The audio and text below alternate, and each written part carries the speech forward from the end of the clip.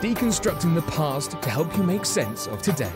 Time for another award-winning episode of Pre-Nicene Perspective with your host, Darren Kalama. The shape and motion of the earth, the origin of life, who is God and what's his name? These are all big concepts to be sure, but what about another one? What about what year is it really? As most of the world gets ready to celebrate, or at least acknowledge, the new year of 2024, there's another much smaller group of people that says they're celebrating 29 years too early. You should be making New Year's resolutions for 1995, not 2024. So say the pre-Nicene Christians. And to understand why, we have to go back. No, way back. So far back, in fact, we have to stop for gas and snacks on the way there at a rest stop called the year 525 AD. And by the way, AD stands for Anno Domini. That's Latin for in the year of our Lord. And it's part of the calendar era system used by the Julian and Gregorian dating systems that you're familiar with. And it's hard to imagine something more important than dates and calendars. Everything depends on it. When you pay your taxes, your birthday, your anniversary, court dates, your next flight, official records of all kinds. Without it, it's hard to imagine a functioning society. And surely something that the entire world relies on to be 100% accurate was created by a powerful council of learned elders, professors, mathematicians, and scientists. Probably even Plato and Socrates himself weighed in on this. I mean, the stakes couldn't be any higher. For something this big to be taken at face value as unassailable and unquestioned fact and reality, some pretty heavy hitters in the intellectual world must have given our calendar system the green light, right? Well, let's step into that 525 AD gas station and meet all these bigwigs that created our calendar. Hey, Darren Kalama here with PCTV. Just thought I'd come in and check in with you guys. Is there anyone here? Hello. Hi, I'm Dionysus Exiguous. Looks like $5 on pump 4, cash or credit? Oh, wow. No, I was just expecting something. Well, I was kind of expecting more of you, I think. Nope, I'm the one and only. And I'm a little busy working on a brand new calendar right now. You need anything else?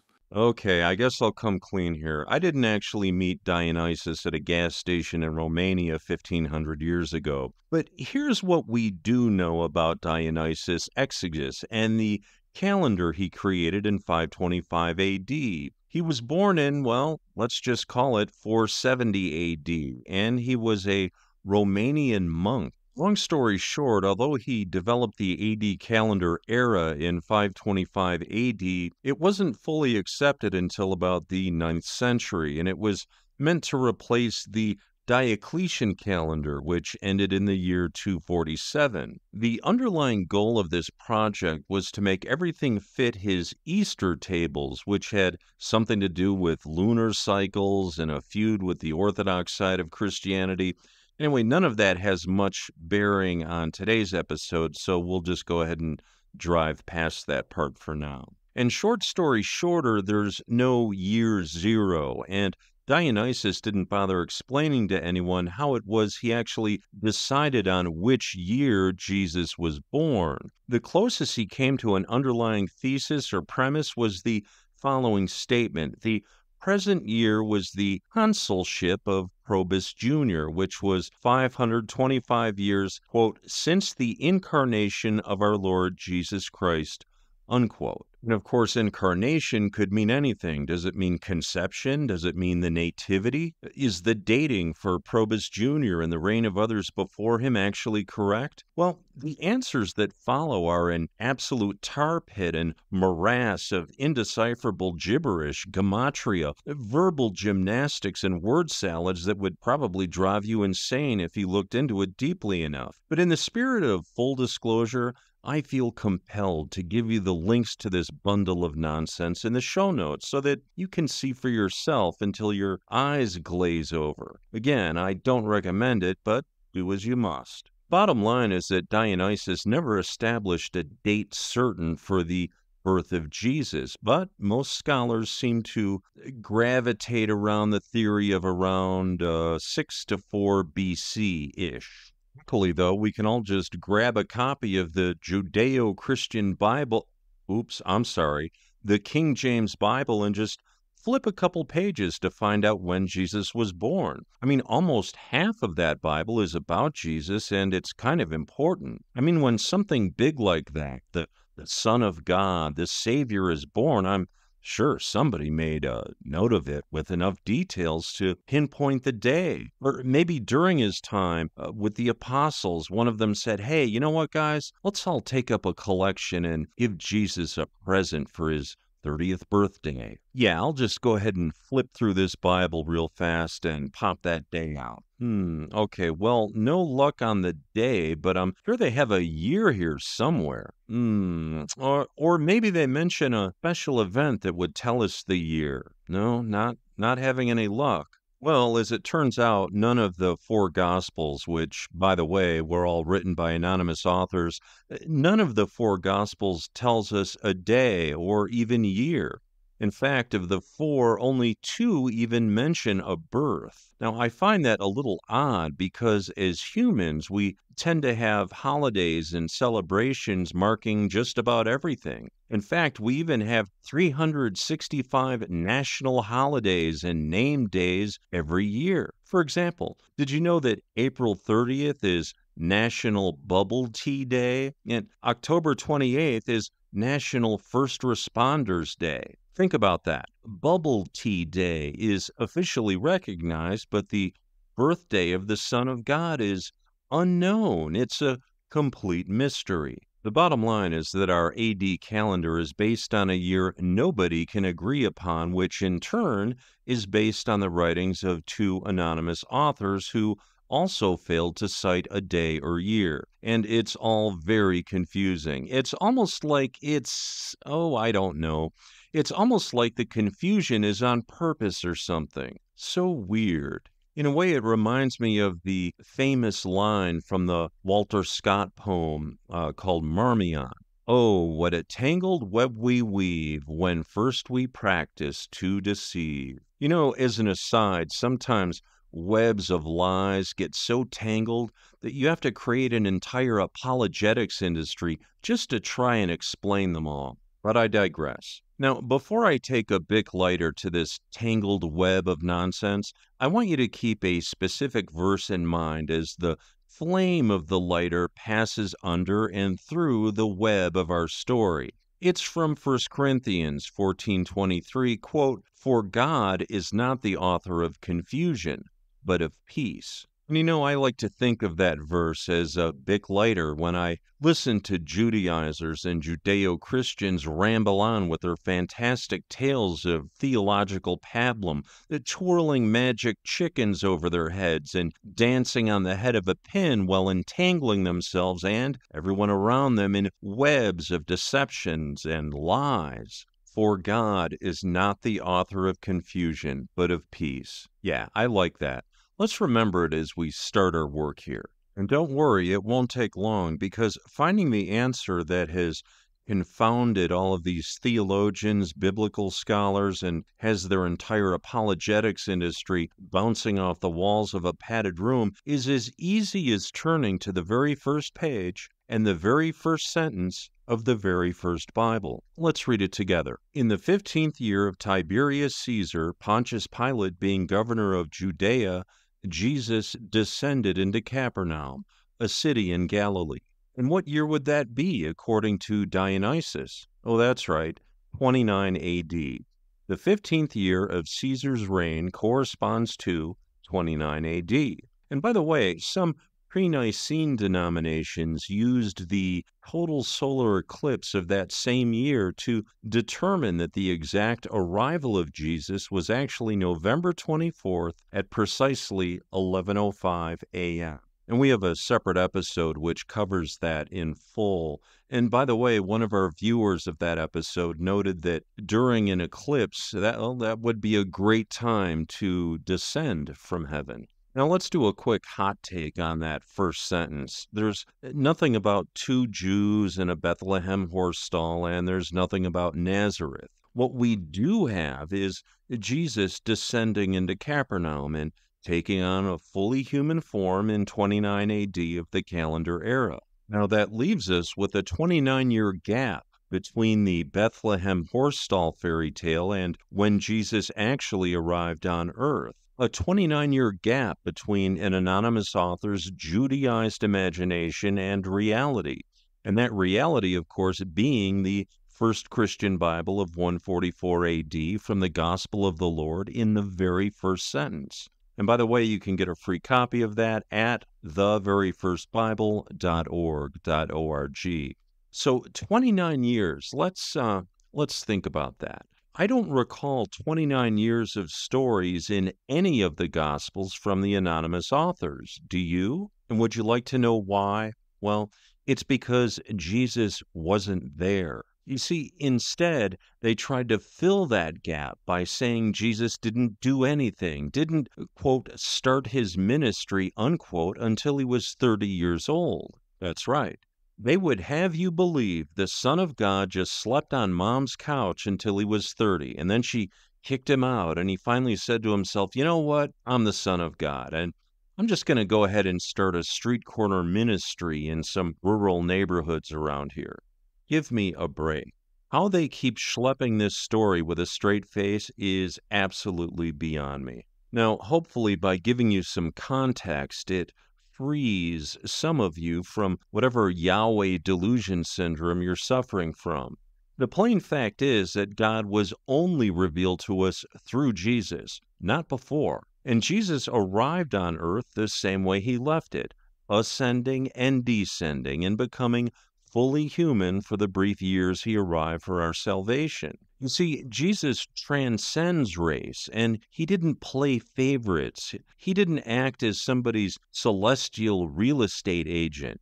It's very simple. It's not complicated. Remember, for God is not the author of confusion, but of peace. Now I'm going to show you the Pre-Nicene Calendar, which reflects the belief of millions of the first Christians that preceded you, reflects the reality of things before the Council of Nicaea and the attempt to erase reality and replace it with a Judaized delusion through the use of a damnatio memoriae. Now, for those of you listening on the PCRN radio network or the Pre-Nicene Perspective podcast, I'll have a link to the calendar in the show notes, but it's really pretty simple. We have Prin affixi, and that's Greek for before arrival, or PA, and we have meta affixi, again Greek, for after arrival, or MA, so PA and MA. And by the way, your Christian roots are Greek, not Latin. Everybody in the Roman Empire, including Jews and the anonymous authors of the four Gospels,